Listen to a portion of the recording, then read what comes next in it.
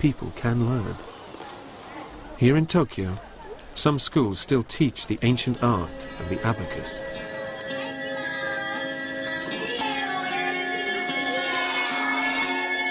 Children start learning the basic skills aged 4 and practice every day.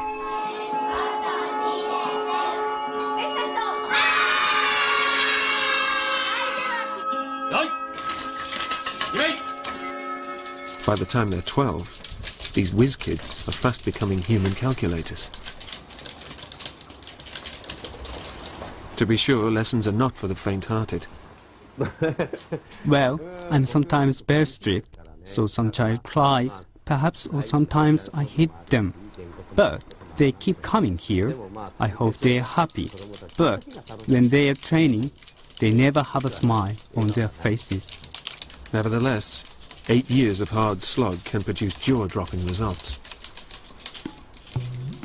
12-year-old Kota Kizuka is top of the class. I practice 2 hours on weekdays and 10 hours on the weekend. I want to become the national champion.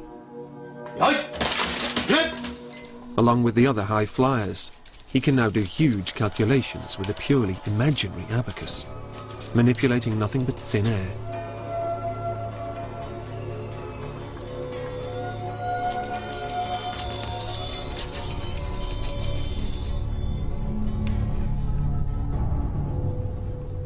Children like this show us that with enough practice, super-fast mental calculation is possible. Yet Daniel insists he's not doing this kind of conscious calculation at all.